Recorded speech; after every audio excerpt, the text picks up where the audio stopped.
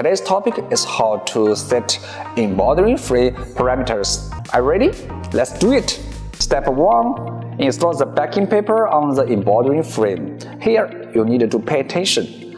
Please pull the backing paper and make it flat as much as possible so that our machine can find the center point much easily. Step 2.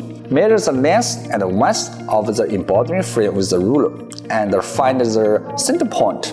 Of course, you can find the center point with a diagonal line. Step 3. Install the handrail and the frame. First, you need to put the frame on the armrest.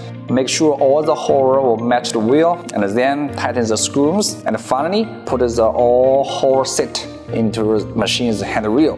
Then, set the machine into the page of finding the original point. Click automatically find the original point button. Then the machine will return to the absolute original position.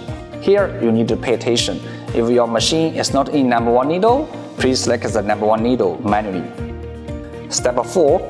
Move the frame to the set center point. Press the press foot down and make sure the needle and the center point are in the same position. Step 5. Record the parameter of the PX and PY on the screen. Go to the frame parameter setting page. Input the parameter of the frame. Here, you need to pay attention.